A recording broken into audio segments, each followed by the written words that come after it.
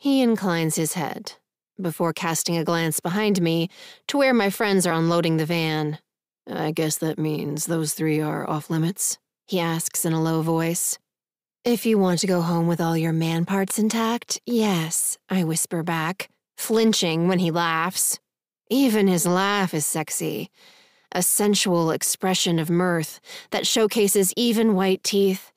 And that delicious neck I know smells better than fresh bread, lavender-scented candles, and a pan of recently fried bacon combined. Though, probably better to keep those smells separate.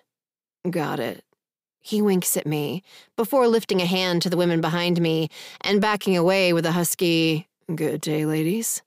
That triggers a sigh from one of the weaker members of our company.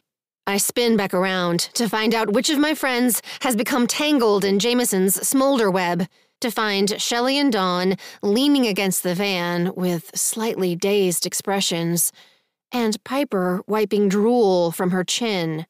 "Are you drooling?" I ask, glaring at the athletic brunette I'm sure Jameson would have made a play for, if I hadn't made it clear that my friends are off limits. "Tell me you aren't drooling, Piper Youngman." "Who was that?" she asks with a grin, not even bothering to deny the accusation. "Me like." "Me too," Shelley adds with a sigh that stirs the fuzzy blonde curls falling into her face. "But you can have dibs, Piper, since you drooled and all." "No, she cannot have dibs." I prop my hands on my hips. "Jameson is off limits." Dawn's pierced eyebrow lifts. "Oh, it's like that, is it? Back off, ladies. Studley's already spoken for by the birthday queen." "No, it's not like that," I say.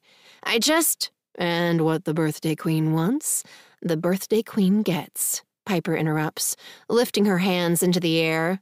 "I withdraw my claws. Pounce away, sister." I huff.